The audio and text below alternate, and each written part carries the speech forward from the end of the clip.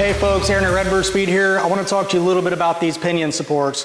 So I have a nodular iron cast support here, and I have the aluminum support. These are both 5-hole supports. Typically we match these up, iron support with the iron case, aluminum support with the aluminum case. We do a lot of aluminum supports on iron cases too. You can see that the aluminum case has 10 holes here, so you have your 3/8 and your 7/16.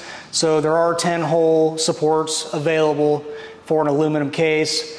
If you're doing a Pro Gear, big power setup, I pretty much default to the 10-hole support. It's going to be a stronger setup.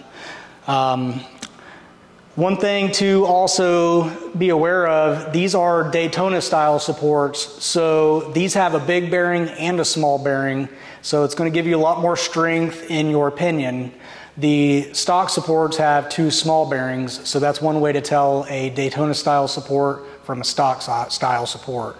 So there's also a separate support for a Pro Gear for like a big Pinion 35 spline. These are both 28 spline supports. So this is the PS028, this is the aluminum, and then this is a PS28C for cast. So I just want to talk a little bit about those, making sure you apply them properly. If you're buying a setup kit or something like that, you need to make sure the Daytona style bearings, because make sure the setup kit comes with the Daytona style bearings, because you don't want to have any kind of like fitment issues. But these come with the instructions, tell you bearing and race part numbers, give you a little bit of instructions about warming up a support, putting the race in the freezer, to get them in there easier. So any questions about that, give us a call, 260-301-2424.